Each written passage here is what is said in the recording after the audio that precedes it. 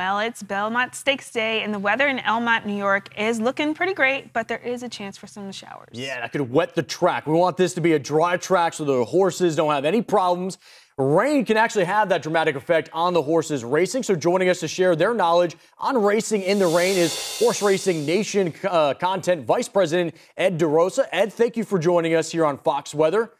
And we're just talking about it. Yeah, there's a small chance of rain for Belmont Park today. How are the riders preparing for that possibility? Well, all the riders in the race are definitely veteran jockeys, so they're familiar with what happens to the track when it rains. But Belmont Park's the biggest track in the country, so it is a little different.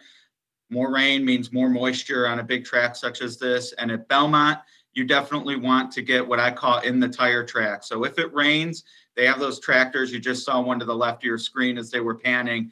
They go over the track. They try to make it as even as possible. But when you're turning for home, the tire track is the place to be, and the jockeys know that. So getting that position, even more important in sloppy conditions. And actually tell us how those muddy tracks can actually affect the horse races. Yeah, there's, I would say, 3 variables that are affected when we get adverse weather. There's pedigree. Certain horses definitely have a preference for muddy conditions based on who their mother and father is, as we like to say. Their mother was a mudder. Then there's also just horses who handle it better, jockeys who handle it better. And then there's running style. If you're at the front of the pack, you're less likely to get muddied up, dirtied. When horses run, they kick dirt back, and the muddier it is, the harder and more voluminous that dirt is. So it definitely favors front runners when it's conditions like that. That would take a lot of rain to get to that point. We have seen it happen, though, and if it does, you definitely want to move up horses who figure to be on the front end. Yeah, so Ed, I want to ask you more about that. Let's hypothetically say it does rain a little bit. Are there any horses in this race specifically for the Belmont that would kind of help their card, maybe that they would perform better in? Absolutely. As you like to say, near Belmont Park on Broadway, We the People is a triple threat because he has won on the slop. This was, I think, 4 weeks ago in a race called the Peter Pan at Belmont Park. It rained. It was sloppy.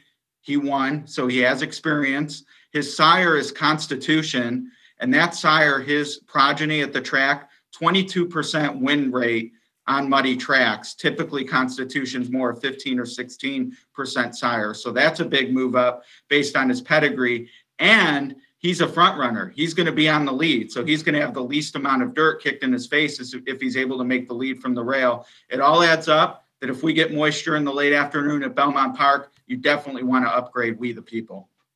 And is it more difficult? We talked about the horses, but is it more difficult for the jockeys to do their performance in the rain?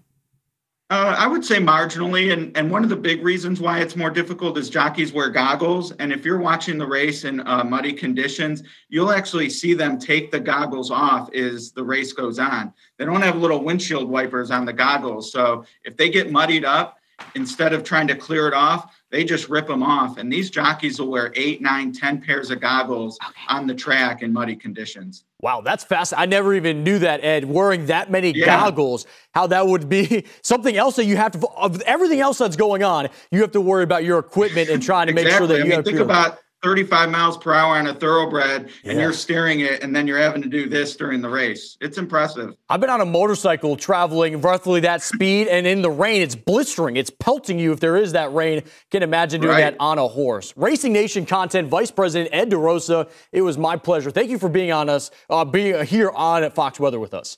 My pleasure. Let's win some money today. Yeah, let's do it.